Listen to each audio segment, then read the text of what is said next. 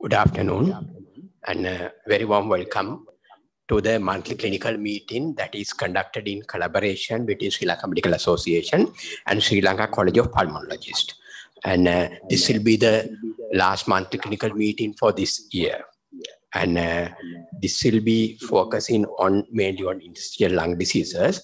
And we have three eminent and expert resource persons representing the College of Pulmonologists of Sri Lanka. And the first speaker will be Dr. Asha Samaranayaka, who is a consultant respiratory physician from the National Hospital of Sri Lanka. And she will be discussing interstitial lung diseases and connective tissue disorders. Dr. Asha Samaranayaka. Thank you very much, Professor Indika Karnaratne, for that kind introduction. So I would like to start today's discussion. My topic I coin as what to know and what to do about connective tissue disease-related ILD. In my presentation, I will go through these subheadings. A brief introduction touching few basics and burden. Then we'll going to see what to know about old and new subgrouping classifications, patterns adapted from idiopathic counterparts, novel phenotyping and subclasses, novel disease behavior classification, which is again adapted from idiopathic counterparts, and therapeutic advances with available evidence. And before summing up, we will move to see what to do in providing standard care with practical management algorithm. I would like to introduce connective tissue disease-related ILD as a heterogeneous group of disorders from its origin, as is a result of biunion of heterogeneous components, namely connective tissue disease and interstitial lung disease. There will be mutual burden by action of these duos, and there will be a mutual burden by action of duos upon each other. And when we are moving to see what is the epidemiology behind connective tissue disease-related ILD, the exact incidence and prevalence of this field is unknown, but it's said to be increasing.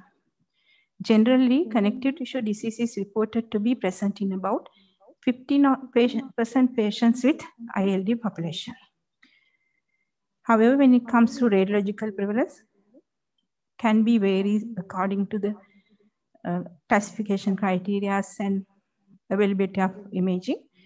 It can vary from 33% to 57%, and it is variable across the countries. Up until recent, the evidence for this field of medicine was minimum or lacking. The most of the insight coming from recently published data on systemic sclerosis ILD studies. For the interest's sake, to give an insight about disease burden, I would like to sum up such a study in next few minutes. This study is termed SEN6, which was published in May 2019. They analyzed a cohort of 560 patients from 32 countries having systemic sclerosis. And they found a few interesting findings there. When the patients developed pulmonary involvement, it was within first 3 years of diagnosis in about a quarter of patients. And when this pulmonary involvement was interstitial lung disease, it was the driving killer, killing about 1/3 of them. I would like to state connective tissue disease-related ILD as an unique disease entity. However, there are several factors making it difficult to diagnose or challenge at diagnosis and as well as management. Firstly, as I mentioned already, it's a heterogeneous by means of outset, Causes, clinical causes and treatment. And there are sometimes significant inconsistencies seen among biomarker levels, severity of extrathoracic and intrathoracic manifestations. Adding to this, the relative lack of guidelines and also lack of treatment protocols make this disease a challenging management too. Then we'll move to see what are new and old things about classifications, which all one are still using, therefore I thought of just mentioning. Subgrouping, which is according to the underlying CTD, and also depend on histopathological and radiological patterns that is idiopathic counterparts are still in use. Subgrouping of CTD-ILD is according to the underlying connective tissue disease. It seems like it's very easy task.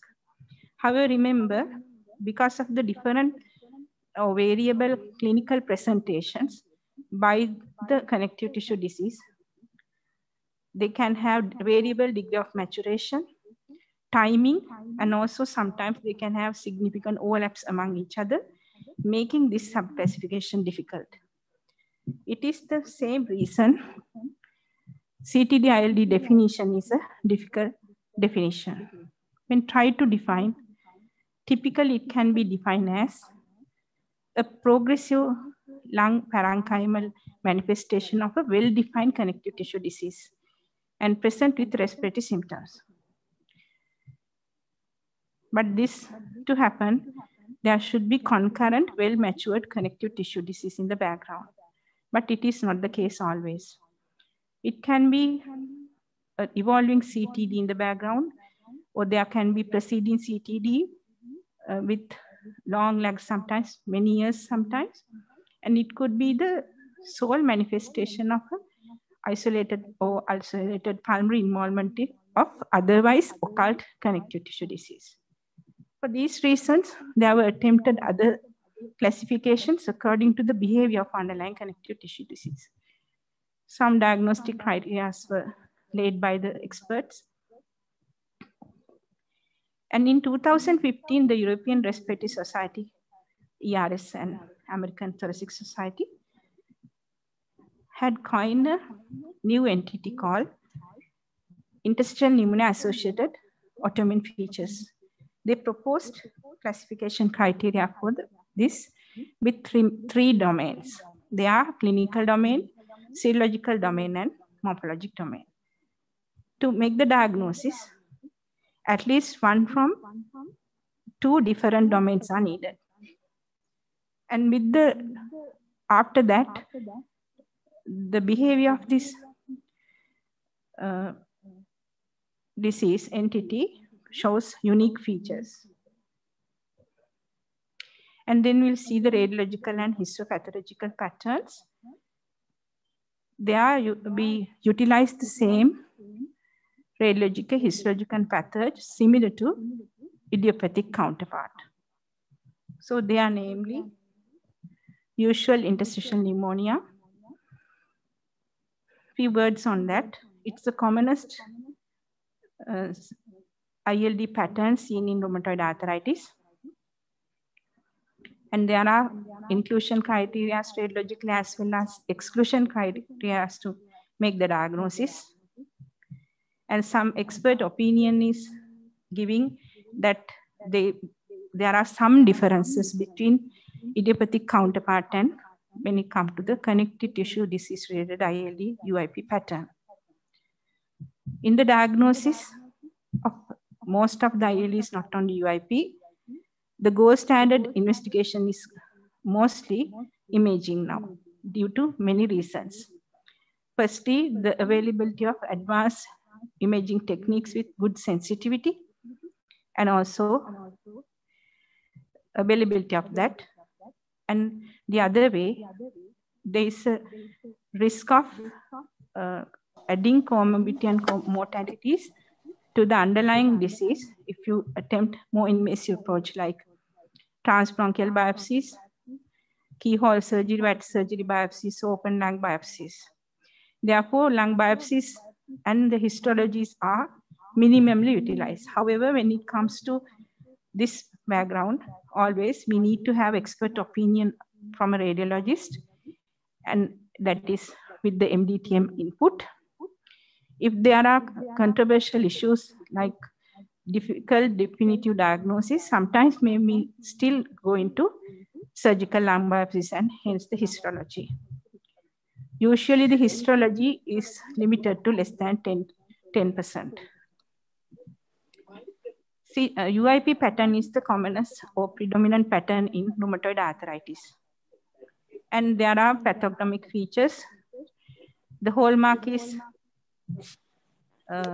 honeycombing. To say there is definitive honeycombing, there should be more than 3 sheets of cyst at one point, and their distribution is characteristic with cephalocaudal predilection where the basal predominant will be seen, and also there will be associated reticular abnormalities, and also this subpleural subdiaphragmatic location is pathognomic. And there are certain exclusion criteria like too much nodules, ground glass opacities, which may think of other alternative diagnosis other than UIP. So when it comes to the second radiological pattern or the histopathological pattern is the non-specific interstitial pneumonia. It is the pattern of ILD which is seen across all the connective tissue disorders apart from rheumatoid arthritis. And they will have pathognomic distribution, usually a symmetrical disease with peripheral rim sparing and extreme basis sparing is seen. And very important to know, there are 3 sub-classifications in the NSIP group.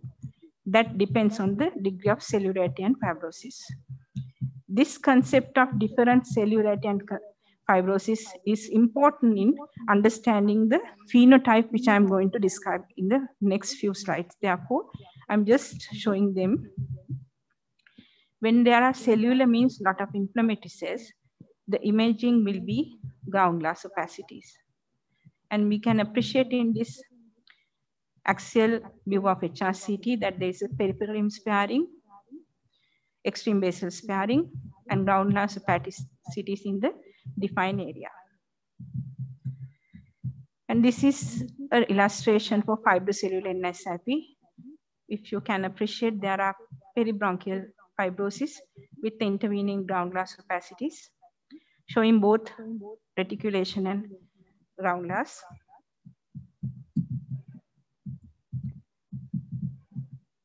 Then it comes to fibrous NSIP.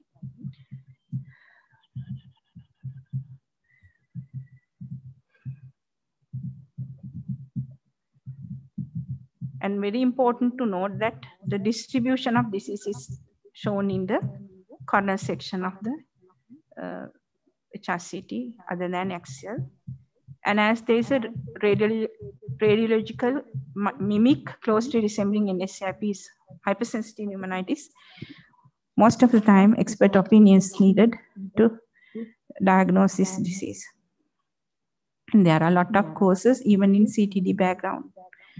It can happen with the drug-induced form as well in the same background. Therefore, expert opinion is needed to diagnose this disease. And acute interstitial pneumonia is also can be associated with connective tissue disease background. When it comes to organizing pneumonia, again, even with the established connective tissue background, one should exclude other causes like drug-induced and infections. This pattern is depicting 2 things.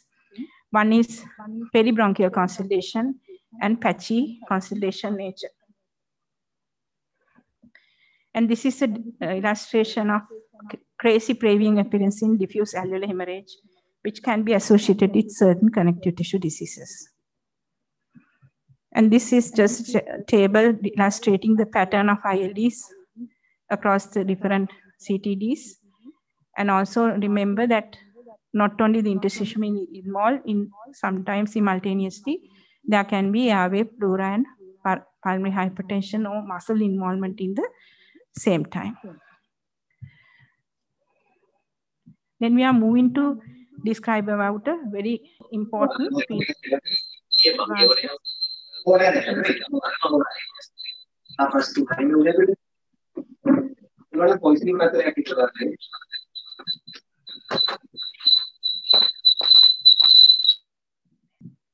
And when studying the behavior of certain ILD subclasses, it was found that certain subclasses of ILD which are having fibrosis seems to be having sustained progressive fibrosis. This is despite optimum immune suppression therapies. This has led to understanding of a different phenotype among whole ILD subclasses, which is called progressive pulmonary fibrosis phenotype. And before we move into that, we'll see few things about pathological differences. Now the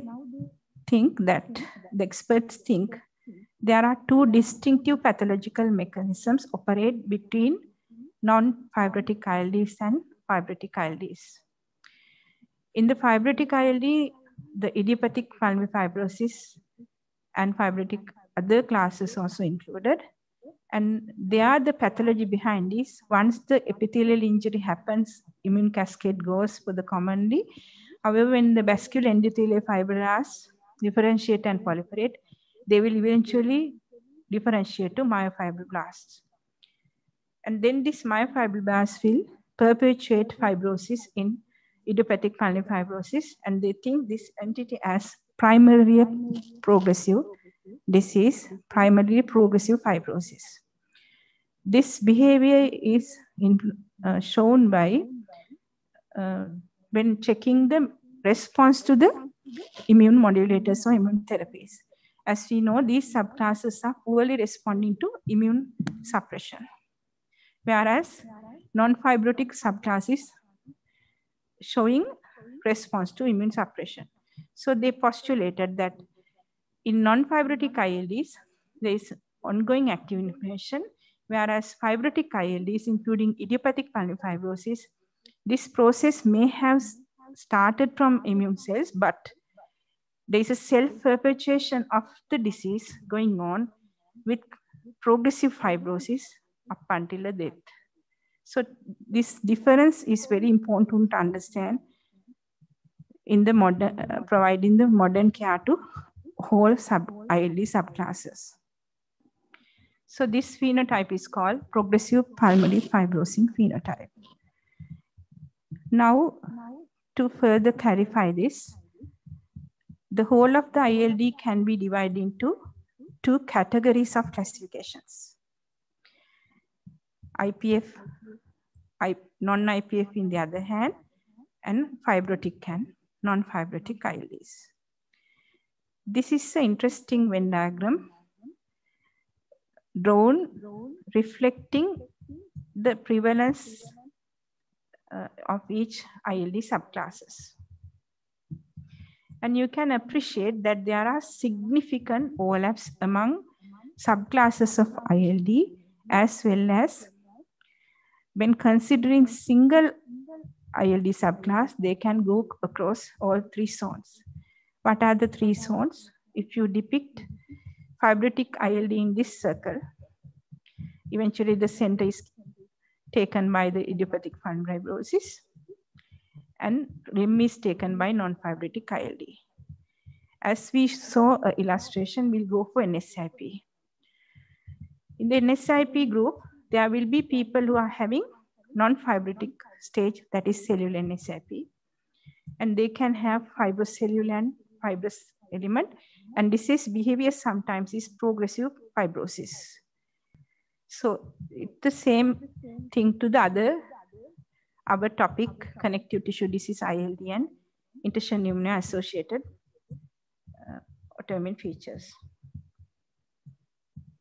So further clarifying, this phenotypic phenomena of progressive fibrosis can be demonstrated here as, considering the fibrotic ILD groups, there are people who are having stable fibrosis as well as progressive primary fibrosing phenotypes.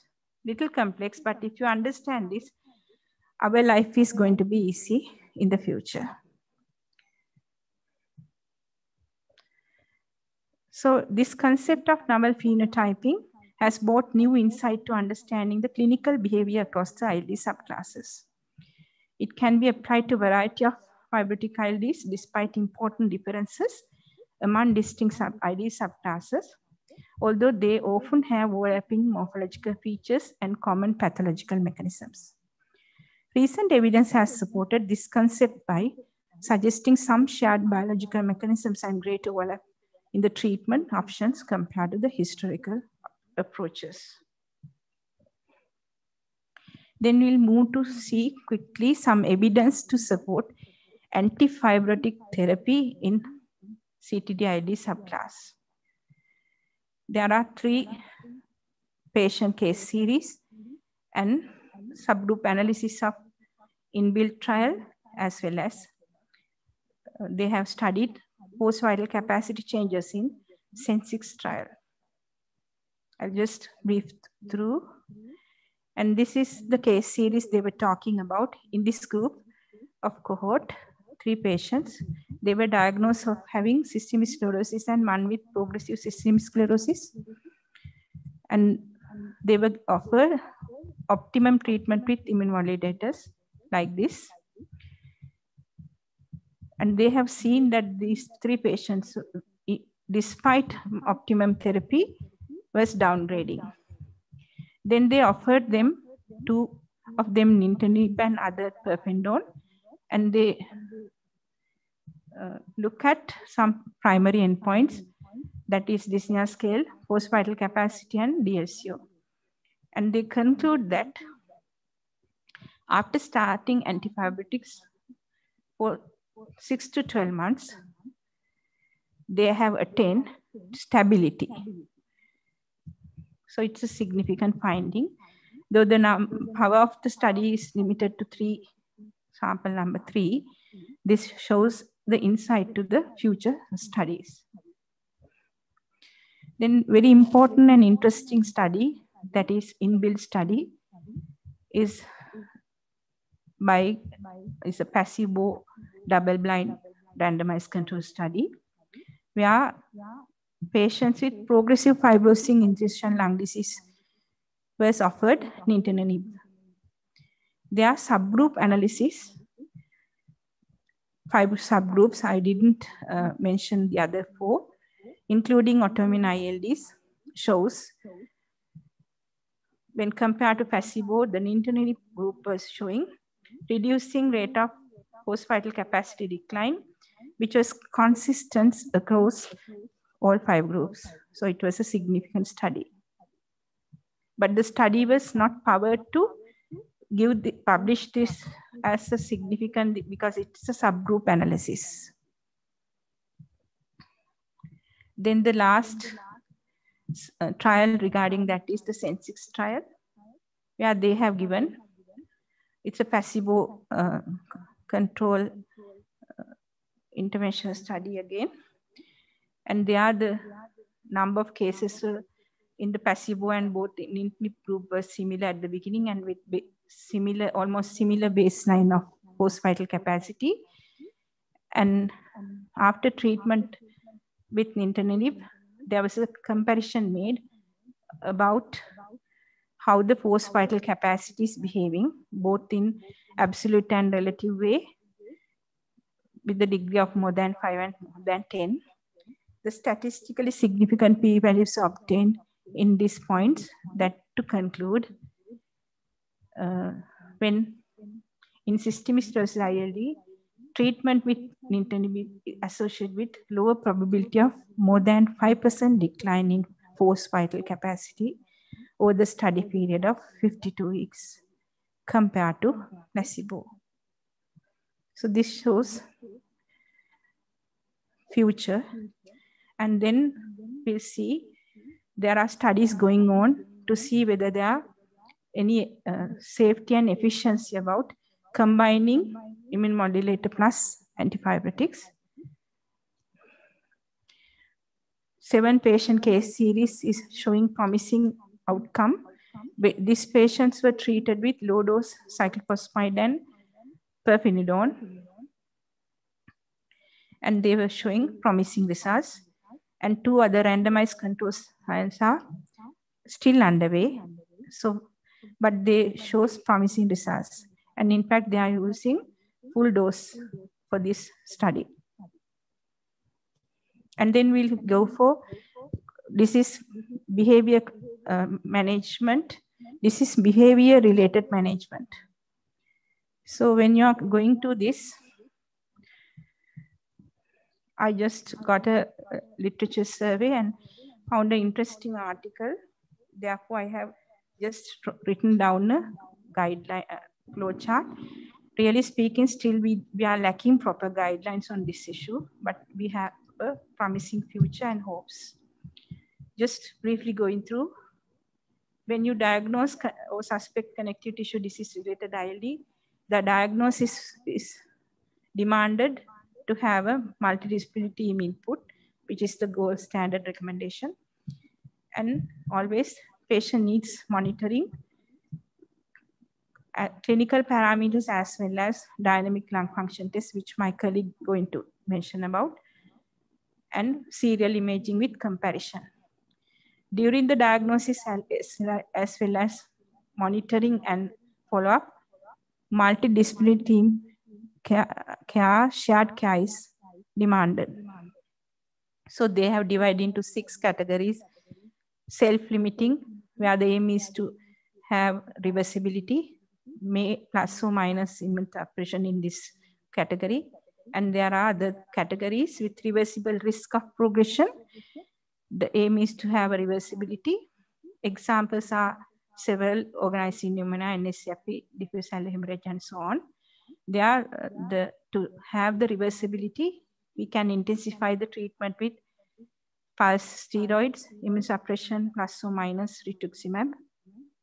And in chronic diseases with organizing pneumonia, NSCFP pattern, we have to achieve stability with treatment. And stable disease, sometimes we may not treat, but monitor. And if they go into progression, the future is opening up to give combined therapies. Because of the time limitation, I'm not going to read. Anyway, I can share my slides to you for the people who are interested in. And also, finally, I would like to state that connective tissue disease related ILD is a field where with emerging evidence of treatment efficiency and safety. So future guidelines are yet to come. And they have stressed that ABCD approach should be there for the patients with this disease from the beginning. They are access, backing, comorbidities, disease-modifying treatment, and end-of-life care. Multidisciplinary team approach is the gold standard. And in summary, recent international expert efforts on classification and novel disease behavior phenotyping with advancing diagnostics and monitoring facilities, evolving evidence for safety and efficiency on advanced therapeutics, collaborative use of shared multidisciplinary care pathways, also combined with early pulmonary rehabilitation, with developing palliative care facilities, there will be a promising future expected in this field of misery. Hope for the proper management guidelines and to improve quality of life to the affected. Thank you very much for the patience listening. Thank you, Dr. Asham Lanka. And now we'll be moving into the case histories, and it will be presented by Dr. LBN Chandramal, who is a senior registrar in respiratory medicine of the National Hospital of Sri Lanka. Over to you, Dr. Chandramal. Good afternoon, all. First of all, I would like to thank Sri Lanka Medical Association and Ceylon College of Pulmonologists for giving me this opportunity. So today, I am going to present a challenging case, both in the diagnostic and therapeutic aspect, which is having an inflammatory myositis associated with the interstitial lung disease. So the patient, she's a 51-year-old nursing officer from Mavanella, and she doesn't have any significant past medical illnesses up to last year of duration. And in the timeline, for 1 year duration, she experienced a generalized malaise with on and off difficulty to climb stairs, but there's no other upper limb involvement or muscle or joint pains. And she didn't have any loss of appetite or loss of weight. But she managed to attend her normal day-to-day activities with these symptoms. But and she has taken treatments on and off with and treated with antibiotics for suspecting infection, but not extensively investigated. But in 3 months back, then she experienced a moderate degree of fever with chills, and it is which is intermittent nature. But there's no symptoms towards any upper or lower respiratory tract infections, UTI, or any gastrointestinal symptoms. No features of connective tissue disorders, no night sweats, or no any high-risk sexual behavior or any chronic exposures. So she was seen by a nearby tertiary care center, and because of this fever and long-standing constitutional symptoms, she was evaluated for pyrexia of unknown origin. But at that time, also clinical examination was unremarkable. But in the investigations, they found to have that the patient having some rickettsial antibodies, IgG strongly positive. So they think of patient having a rickettsial infection, and they have treated with IV chlorampenicol. But patient didn't show any. So these are the investigations done by the first encounter, where in the full blood count, there is some low normal leukocyte counts with some mild anemia, and blood picture showing some features of infection and inflammation with some iron deficiency anemia. And there are some high inflammatory markers with ESR and CRP. And initial imagings, including chest X-ray, is normal, and septic screening, TB screening, and renal liver profiles are normal. And 2D echo exclude infective endocarditis. She has normal CPK values, but LDH is on high side. So thinking of, but clinical, there's no any lymphadenopathy or organomegaly. So they proceed with the bone marrow, which is normal. And most of the investigations done was normal. And then they think of some paraneoplastic manifestation with these symptoms. So they proceed with the CECT series, including CECT brain, and didn't show any evidence of malignancy. But patient doesn't show any response. So then 2 months back, she was found to have ANA is positive. It was very strongly positive with 1 in 1,000 liters. And but she doesn't have any clinical features towards any to diagnose any connective tissue disorders. But they have started steroids along with the hydroxychloroquine with the provisional diagnosis of SLE. But fortunately, patient was respond well to these steroids and symptoms has improved.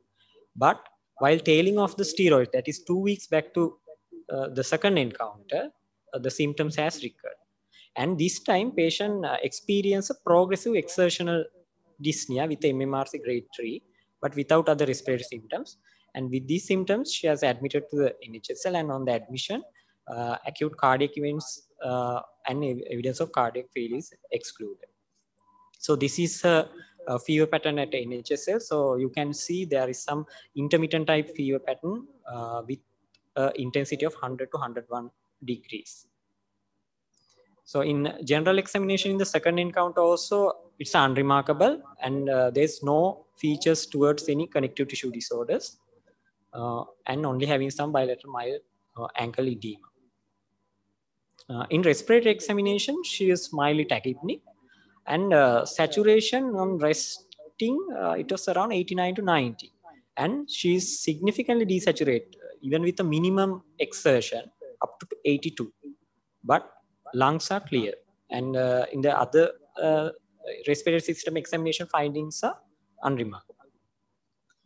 So both CVS and abdominal examinations are normal, and central nervous system and peripheral nervous system examinations are normal, but we couldn't appreciate any proximal myopathy or muscle tenderness. So, but by looking at a X-ray, so there is some ground glass appearance, mainly involving bilateral mid and lower zones. But there is some slight peripheral sparring. So there is some definite respiratory system involvement. So now we have a diagnostic challenge. So, what can be the cause for this presentation? So patient who is suspecting a connective tissue disorder may be a evolving disease with on steroid for now 2 months duration, present with the respiratory symptoms. So this can be a community acquired, but most probably opportunistic infection. So this can be a atypical presentation of a pulmonary TB, or high chance of having a pneumocystis pneumonia, or this can be again a fungal or viral pneumonia. But the other possibilities, this can be a pulmonary manifestation of evolving connective tissue disease. Anyway, she was not on any offending drugs for having a drug-induced pneumonitis, and a previous CT series done and it was negative. So the third and fourth differentials are less likely. So we have planned our next investigations according to these differentials.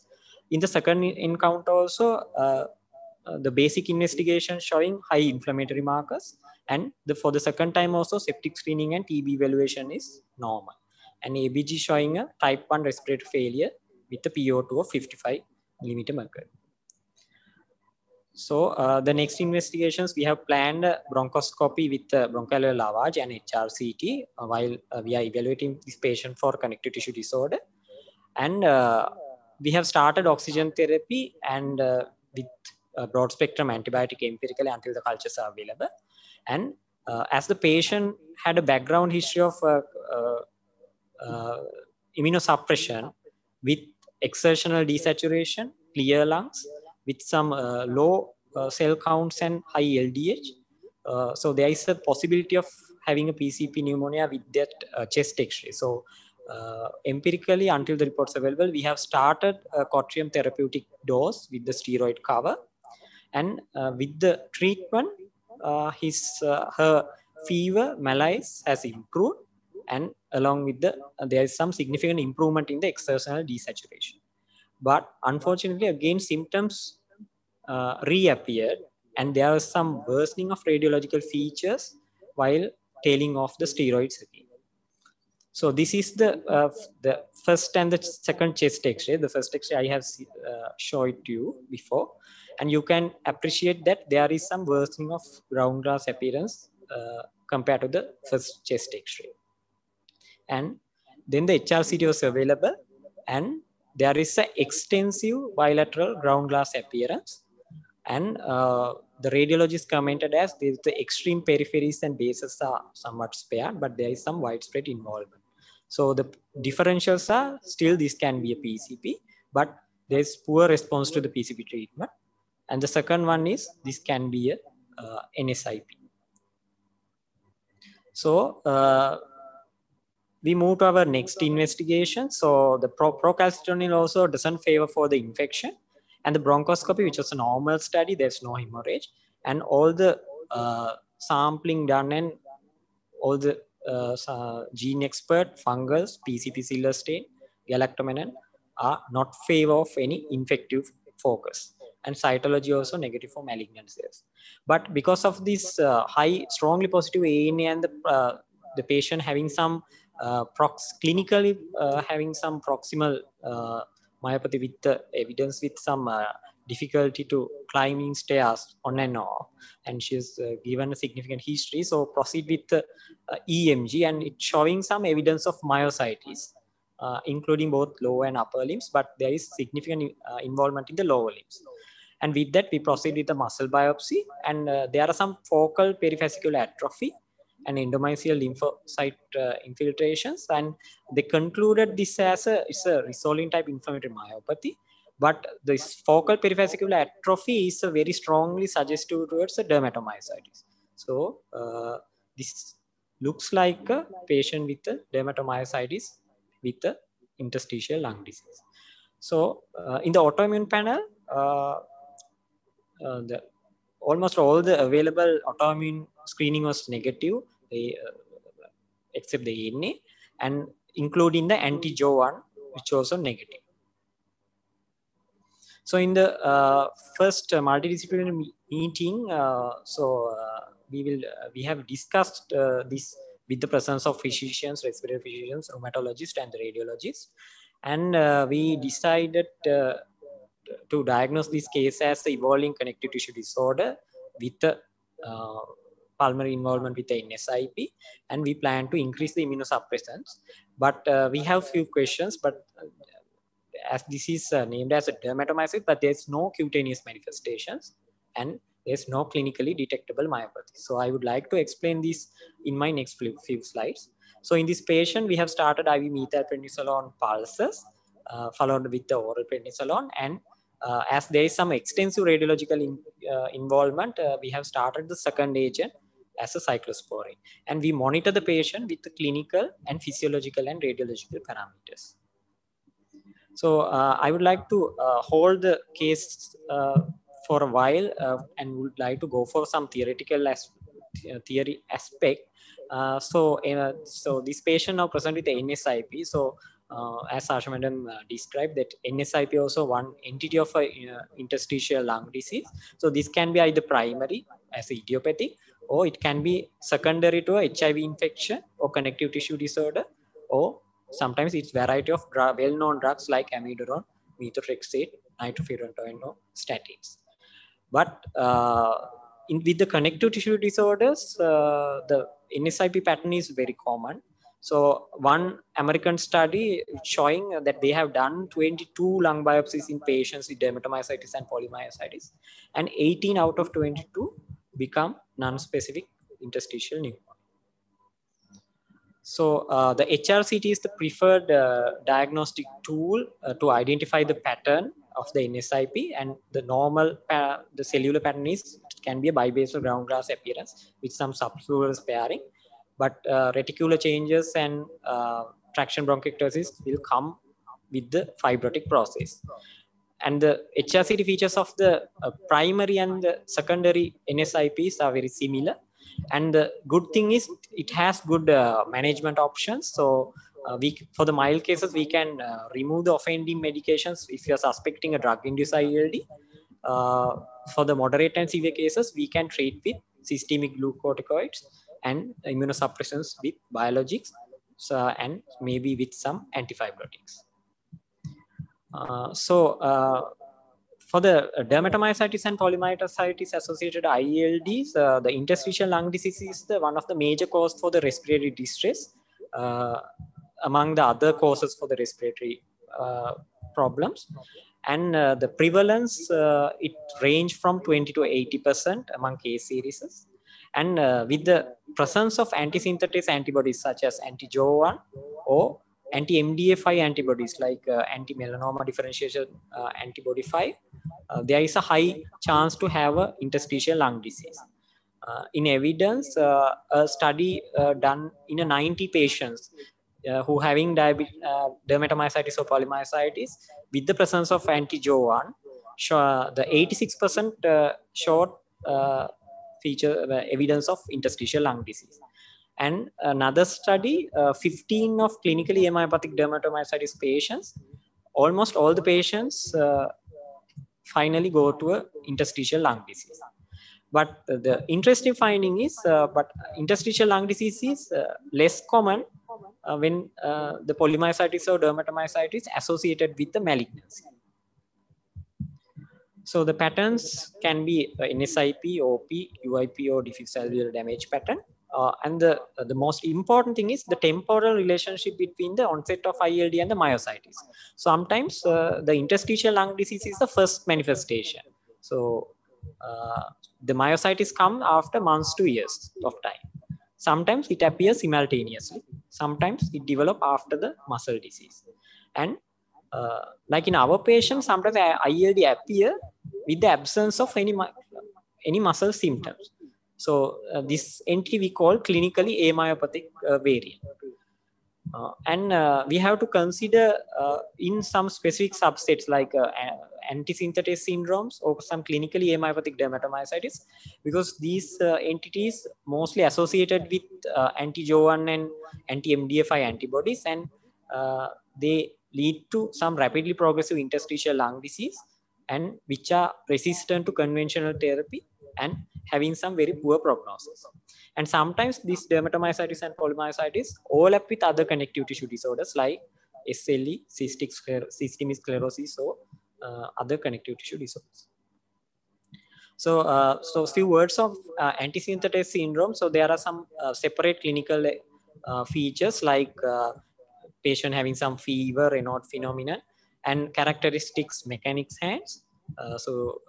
And non-erosive arthritis present with the interstitial lung disease and myositis with the association of anti-Jo1 positive. And these kind of patients, most of the patients will end up with the interstitial lung disease. So this is a very simple diagram we use to identify different manifestations of dermatomyositis. Here, so you can see in the classical dermatomyositis, there is both muscle involvement and skin involvement is there. So patient having some classical cutaneous manifestations and classical proximal myopathy with some objective evidence of muscle involvement with EMG, muscle biopsy, and the MRI. But in an amyopathic variant, there is only cutaneous manifestation, and there is absence of muscle involvement. In the hypomyopathic dermatomyositis, there is a obvious skin involvement, but very minimal muscle involvement. So patient doesn't show any symptoms, but there may be some elevated muscle enzymes or any features in the muscle biopsy or EMG with some myositis. So this is again the same description with the table form. So the other variant is a melanoma differentiation associated gene 5 antibodies. So as I mentioned, it is very rapidly progressive cause of ILD. The frequency is similar among the classical patients and the clinically amyopathic variants, and prognosis is very poor.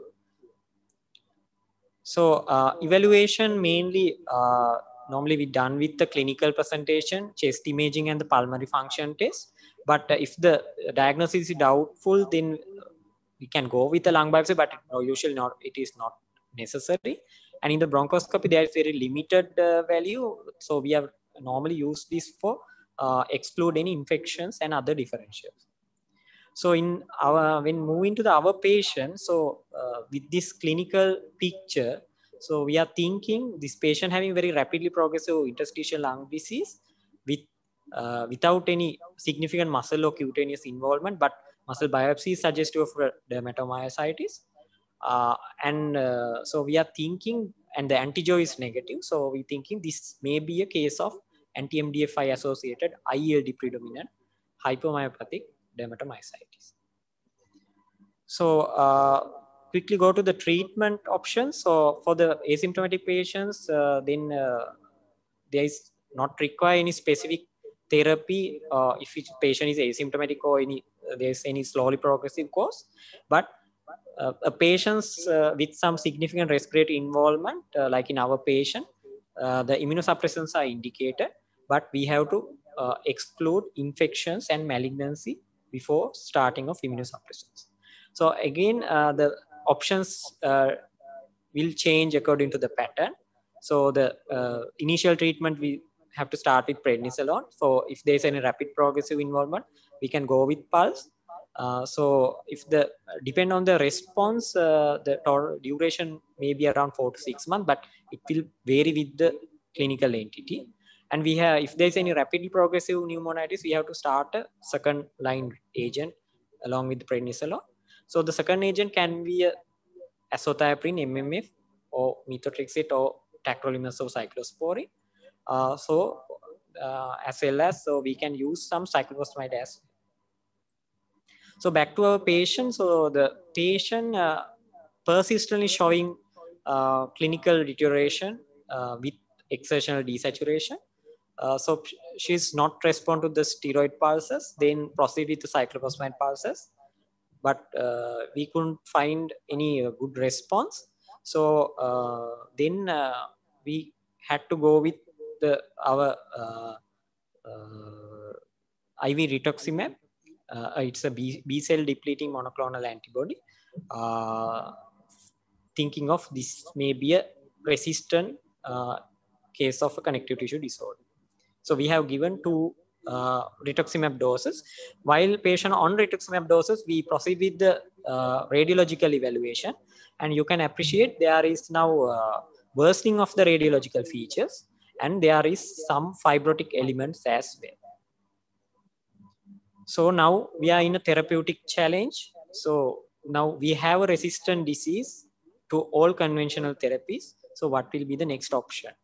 So whether we can go ahead with a lung biopsy, but patient, she's not stable for go with a lung biopsy, and whether we can go for an intravenous immunoglobulin. So IVIG is another good option. Normally we used after, if the rituximab is failed, and there are some studies showing some promising results with the IVIG, but and lung transplantation is bit it is not practical with our setting. So in the second MDT meeting, we discussed and decided to go with a new drug as a treatment. So that is Janus kinase inhibitors. So example, we used tofacitinib. So it is initially developed for treating for neoplastic disorders, but most of the studies showing some promising results to treat with some resistant connective tissue disorders. So mainly it involved in a signal transduction in between the nucleus and interleukin receptors in the plasma membrane. So it interrupt the inflammation, and the thing which is favor to this drug from the biologics are, it is the administration is mainly orally, and the safety profile is very similar to the biologics. So there is risk of having reactivation of TB, and there may be some liver function, there may be having some liver function abnormalities. So, and there are some interesting articles in the literature. So in 2019, there is an interesting article showing that they have given 18 patients with dermatomyositis with anti-MDA5 associated antibodies. They have treated with tofacitinib with along with the prednisolone, and they compare this group with 32 patients of conventional therapy. So according to their results, with the 6 months survival and the decline of from the FBC and DLCO, and other than that, the radiological improvement from the all aspects, the Janus kinase inhibitors showing some statistically significant results when compared to the conventional therapy. So, and there are a lot of case reports and case series regarding this therapy associated for patients with clinically hemopathic dermatomyositis. So we have started tofacitinib in this patient, and after time, so patient show some good clinical and physiological response, and we patient, because patient was not stable to arrange a lung pulmonary function test, so we managed to monitor the patient with a exertional desaturation. So finally, there is a resting saturation stabilized around 93, and there is an improvement in the exertional distance, and there is some improvement in the exertional desaturation. And so we managed to tail off the continuous oxygen, and we move into the short burst oxygen. And we continued the JAK inhibitors while tailing off the steroids and while continuing PCP prophylaxis. But the story didn't come to the end. And after few weeks, like 10 days following the treatment, patient again developed fever. But this time the respiratory symptoms are very minimal. And then there were new symptoms like headache and neck pain. And again, with the basic investigations, chest X-ray showing some new shadows in the upper lobes, and sputum AFB this time become positive. And patient has underwent a MRI for some time ago, and it was normal. But the second MRI with this history of headache showing there are some dispersed hyperintensity lesions, which are radiologically suggestive of tuberculomas, and CSF also showing some high protein with lymphocytosis suggestive of a disseminated TB. So now we had another challenge. So now patient, we managed with the ILD part now, but now patient present with the opportunistic infection. So we had to start anti-TB treatment while keeping with minimum dose of immunosuppressants. But this patient is very susceptible to having a reactivation of TB, because these JAK mutation inhibitors are very potent drugs for the TB reactivations compared to the other drugs. But and she's a healthcare worker in a TB prevalent country, and anyway she was on a lot of immunosuppressants with the advanced lung disease. Anyway, with the treatment, she's improved. The head and fever and headache was improved, and we managed to discharge the patient with the follow-up of medical, respiratory, rheumatology, and neurology units. But outcome wise, the problem was finally we had lost her follow-up, because she was there for 3 months with this initial evaluation, and we managed her interstitial lung disease parts and opportunistic infection, but unfortunately there was a lost in follow-up of this patient. So in the end of my presentation, so I would like to go with some take-home points. So interstitial lung disease associated with polymyositis and dermatomyositis, which is a major cause for morbidity and mortality with this disease entity. And it is especially when the disease entity associated with the anti-MDF-IO, anti-JO1 antibodies. And when you are thinking of a NSIP or any connective tissue lung involvement in a patient with a connective tissue disorder, you have to think of some opportunistic infections and drug-induced pneumonitis as well. And for the diagnostic and therapeutic challenging lung conditions, we should always go with the multidisciplinary approach. And regular assessment of patients with CTD-ILD is very important, because to analyze the response for the treatment and to detect new clinical conditions and identify disease and treatment-related complications. So these are my references, and thank you very much for the kindful listening. Thank you, Dr. Chandramal. Now we are moving to the final presentation, and that's about the place of lung functions in CTD and ILD, presented by Dr. Dilisha Vadasinghe Leelaratnage, who is a consultant respiratory physician and also a lecturer in physiology. Over to you, Dr. What I will be talking about is the place of lung functions in CTD, ILD. So, thank you.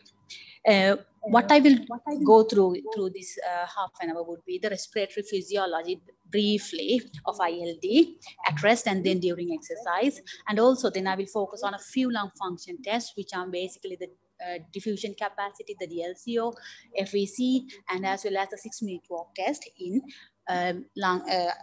connective tissue disease, ILD. Right. So when you're talking about the resting respiratory physiology in ILD, the commonest pattern you would see is a restrictive defect, where you would see a decrease in the FEV1, FVC, and as well as the ratio would be either normal or increased because of the proportionate decrease. it is the typical pattern what we see, and this is due to reduced lung compliance and increased recoil pressure of the lungs. Because it is restrictive lung disease, you would see a reduction in the static lung volumes and the total lung capacity. Also, gas exchange is impaired in CTD-ILD as well as in any ILDs, and it is mainly due to the ventilation perfusion mismatch, and also diffusion limitation also would contribute.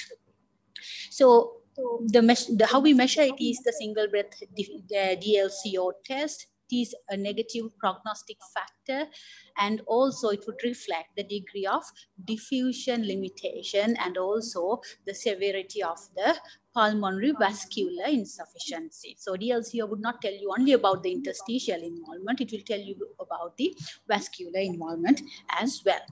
And then you would see changes in the resting blood gas abnormalities towards the towards the end stage of the disease, where you would see resting hypoxemia, and also there would be an increase in the alveolar arterial oxygen tension. When we talk about exercise, the changes in physiology in exercise, what you saw in at rest would all be intensified in exercise. And then exercise testing would give you additional information for the reason why your patient is having exertional dyspnea. So whether is it due to altered respiratory mechanics, such as rapid and shallow breathing pattern, or is it due to impaired gas exchange? Is it a cardiovascular abnormality, because connective tissue diseases can affect other organs as well? So is it a cardiovascular abnormality, or is it a peripheral muscle dysfunction due to disuse, which is very common in patients with connective tissue diseases and also other end-stage lung diseases. So in this graph, you would see that this is the vital capacity, and then you would see normal tidal breaths. Once you start exercising in a normal healthy person, the tidal volume would increase as well as the respiratory frequency to increase the obtain the extra ventilatory requirements. But then in ILD, because it's a restrictive disease, in a spirometry, you would see that the lung function tests, would be low. So your volumes would be low, your tidal volume would be low, your inspiratory capacity would be low. And when we look at the pressure, these are the compliance curves. When you look at the compliance curve, you can see that this is in the normal person, the steepness of the slope would show what your lung compliance. That means how distensible your lungs are. And in ILD, you would see that the slope is flattened. So this means that the lung compliance is reduced. And then the black dot here shows your tidal volume at rest and your tidal volume at rest in ILD. And then the hollow loop shows the tidal volume in exercise. So you can clearly see that the tidal volume in exercise in ILD is less than the tidal volume in exercise in a normal person. Also, the inspiratory capacity is low, and the total lung capacity you can see is low here as well. So why can't you increase your tidal volume? Because you are asking your patient to increase the tidal volume while they are having a stiff lung, which is small in size. So you will not be able to gain the expected tidal volume. So therefore, you will have a very small tidal volume increase only. So basically, they would increase their ventilation, lung ventilation, by increasing their respiratory frequency. So they will breathe short and shallow rapid breaths. So this would increase the dead space ventilation rather than alveolar ventilation. So your breathing won't be very effective, and your exercise capacity would reduce in these patients. Right. So what is the importance of lung functions in these patients? So it is useful for us to establish the diagnosis and to assess the severity at diagnosis. And then you can use these lung functions to monitor disease progression and then to assess the response to treatment of the group whom you put on treatment. And also you can use this to estimate the prognosis of patients who are having CTD-ILD. To mention one fact is that most of the literature data is on ILD, and CTD-ILD literature is very minimum, and the disease entity which is mostly studied is systemic sclerosis, ILD. Right, okay. So what can you see in lung functions? You would see the typical lung function test would be a restrictive pattern with reduced DLCO. And also your lung function test would indicate or will hint towards a differential diagnosis sometimes as well. So if you see a mixed obstructive and a restrictive pattern, it could be either a disease which would have mixed obstructive or restrictive patterns, such as in the vasculitis, or it could be a disease entity where the COPD or obstructive lung disease, such as COPD or asthma, are coexisting with ILD. So your lung functions would be very important to tell whether it is PO. It will give a basic idea actually about whether it is PO-ILD or whether there is something else hidden in the diagnosis. And also remember, to identify a restrictive pattern, the spirometry is not sufficient. So spirometry would tell you whether you have a restrictive pattern or not. But to tell that it is a definite restrictive defect, you will have to do a full lung function where you would assess the lung volumes as well. And then it would tell you whether there is any mixed pattern as well. And then you would, once you find this patient with ILD, you diagnose with HRCT criteria, and then you do a lung function, and you would find that the lung functions are preserved. So this could be seen in early disease, where you would see a decrease in DLCO, but then your lung functions would be, your spirometry would be normal, or the lung volumes might be normal as well. But then when you look at your CT and it is extensive disease, then you can think, could this be combined pulmonary fibrosis and emphysema as well? So why this group is important is because this group has a very high prevalence of pulmonary hypertension. So we should not miss this group of patients in our cohort. And then we would recommend that you should do a baseline DLCO in all the patients with ILD, because at baseline, if your DLCO is found to be less than 40% of the predicted value, it is associated with very increased risk of death. And also it is sensitive than FVC, but not very specific. So that is why most of the studies use FVC rather than using DLCO. Okay, so what can we how can we use the lung function test to estimate the prognosis of patients? So this is one of the studies which was published and used extensively by the experts in ILD.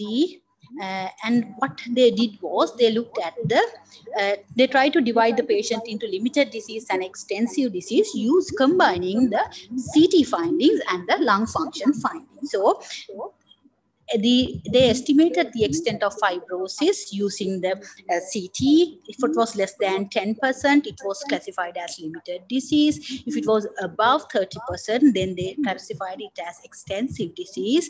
And then they looked at the lung functions in the intermediate group. And this group was again classified into limited and extensive disease based on their FVC values. If the FVC was reduced to less than 70% of predicted values, it was extensive, and if it was above or more than 70% predicted, it was limited disease.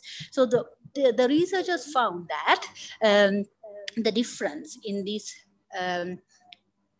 the limited disease and extensive disease was the survival was significantly different. So in combination of the HRCT and lung function findings, according to the graph shown in the bottom, it shows that the predictive capability is increased rather than using either CT or lung functions on their own. So the current trend is to combine these lung functions with CT findings, and also to combine various lung function abnormalities to give a better prognostic indication. So what are we going to monitor in our patients? So when the disease is very severe, it is very easy for the treatment for decision is very easy. It is straightforward. But then it is a challenge when the in mild cases where we should we treat or should we not treat. So here the importance of longitudinal behavior monitoring is very important. So you should monitor your patient's lung functions, CT findings, as well as the patient's symptoms. Very importantly, the symptoms as well. But because we are focusing on lung functions in this lecture, I have only mentioned the lung functions. So basically it would be at baseline, do a FEC, total lung capacity, DLCO, a 6-minute walk distance, and the desaturation during exercise, and then you can monitor them serially. So many guidelines would suggest whether 3 to 6 months is what they have suggested. So if your patient is having severe symptoms, rapid deterioration of symptoms, so maybe you can monitor them every 3 months with lung functions and the 6-minute walk distance, or either you can use 6 months for monitoring, depending on how you feel your patient would behave. Because CTG-ILD behavior is very different from patient to patient. So why forced vital capacity? So because it is specific for the interstitium, and while DLCO is also reflecting the abnormalities in vasculature. It is variable. This variable is most constantly reflecting the changes in SSILD clinical trials, and it is widely validated. It's not only in SSCILDs, but also in other interstitial lung diseases also. FVC is the value what they have used. But the reason is not very clearly mentioned in any of the literature until now. And it is more repeatable than DLCO, so could be the reason why. And also I would like to mention that the scleroderma lung study, which happened in 2000, which published in 2006, would have been one reason why the FEC was more favored after 2006, as shown in the graph here. So you'd see after 2006, there's a rapid increase in the using of FVC percentage predicted rather than the DLCO increase. And this is because in the scleroderma lung study, FVC increase was more prominent, and there was only a modest increase in the DLCO with treatment. So it was not favored much afterwards. But I would like to tell that DLCO, which is an underutilized, under-recognized test, is very important in ILD patients. Why? It will help you to determine the severity of ILD. If your DLCO less than 40% at onset or at some point, you should consider referring a patient for transplant assessment if they are if the patients are affordable. I know that we don't have lung transplant in Sri Lanka, but I hope for the best, and we hope that it would come. Would be important in assessing your patient's condition. Right. So, what if the FVC? Now we've talked about. This, right? Okay. So, what is significant lung change in lung function? Right. So what the ATS-ERS guidelines would suggest is, that a significant decline in lung function is a decline in FVC more than 10%, or a decline in DLCO by more than 15% within 6 to 12 months. It is associated with increased risk of death, and decline in FVC, which is more than 15%, would show a 99% chance that it is a real decline. And Also, there are studies showing that a decline in DLCO more than 22.5% from baseline would suggest that there is a 99% chance of real decline. So what if your patient has a decline between 5 and 10%? So these are very common scenarios what we see encounter when we are seeing treating patient. So decline is not more than 10%, but it's between 5 and 10%. So what you should do is look at the other lung function tests. You can look at your DLCO. Is your DLCO going down? Look at the patient's symptoms. Are they getting worsening? So if so, your patient would be having progressive lung disease. But if the worsening is marginal in other factors as well, you can continue to observe these patients. So there are studies where they have used the composite categorical thresholds where either decline in FVC more than 10% or decline in FVC between 5 to 10% combined with the DLCO decline more than 15% shows that there is a statistically significant survival benefit, survival indication or prognostic indication using either lung function values as well. Right. So when we're moving to the exercise testing, what is available in Sri Lanka not commonly, easily or feasibly is the 6-minute walk distance. But then we have other exercise modalities, which I will tell about later, which would be better, and it's available in Sri Lanka recently as well. So 6-minute walk test is also an underutilized test, but it would provide a functional measurement of the patient's overall cardiopulmonary reserve. It will not tell you which system is affected, whether it's lung or heart or whether it's a muscle, but it will give you an overall picture of your cardiopulmonary reserve. And then also you can pick the patients who are having oxygen desaturation with exercise before they develop desaturation at rest.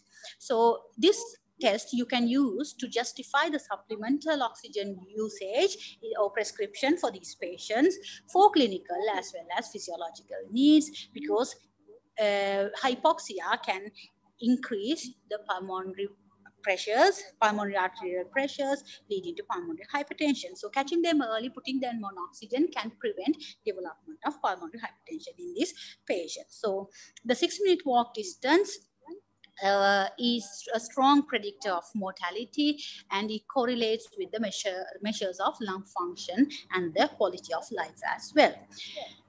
What is the limitation in 6-minute walk test is the comorbidities that affect the ability to walk would be a limiting factor in getting the proper 6-minute walk distance in these patients, because they have problems with the connective tissue. So they would have problems with walking or mobilizing to get the correct evaluation of their cardiopulmonary reserve. So in studies which looks at 6-minute walk distance in IPF shows that a decline in the baseline 6-minute walk distance less than 250 meters is associated with a 2.65-fold increase in risk of mortality, and a decline in the distance more than 50 meters within 6 months would associate with an increased mortality again.